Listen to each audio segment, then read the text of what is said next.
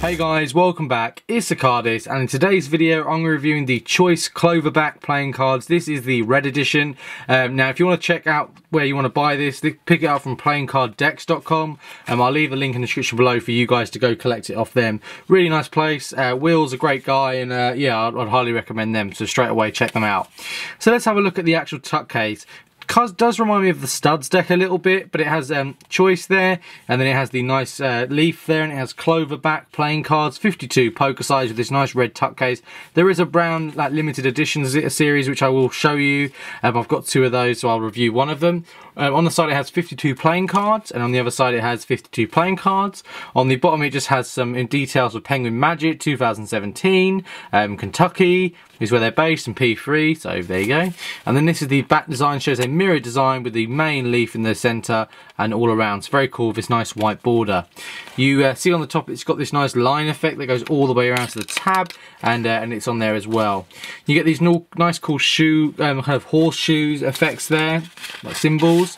And then you get the deck of cards. Now the deck of cards features a very nice white border, a little bit off-centered as you can see on this card, and this might just be this card. It's normally ad cards or jokers, and yeah, so this is the joker. It has joker and it has the little cool little symbol there, and on the other one is a double backer. So there you go, that's a cool little card. You see that's more straight, there you go. And it's just a nice red colouring to it. We then have the two other jokers, so you get 3 jokers, so you can do a trick maybe potentially with these if you're quite clever. So you get 2 jokers.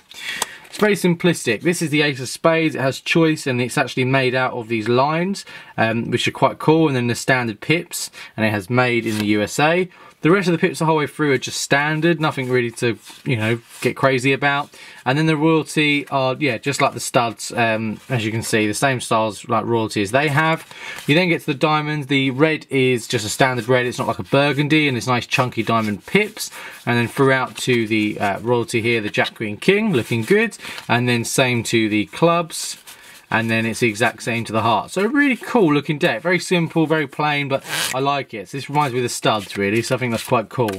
Now all round we'll have a look at how this deck handles. Now honestly, it handles very well, and it's printed, you know, by a good company anyway, so you're not going to have any issues with this at all. USPCC, the stock is really nice. It fans nicely as well, and it's a really nice thin stock, so it makes it easier to do riffle shuffles, cuts, you know, springs.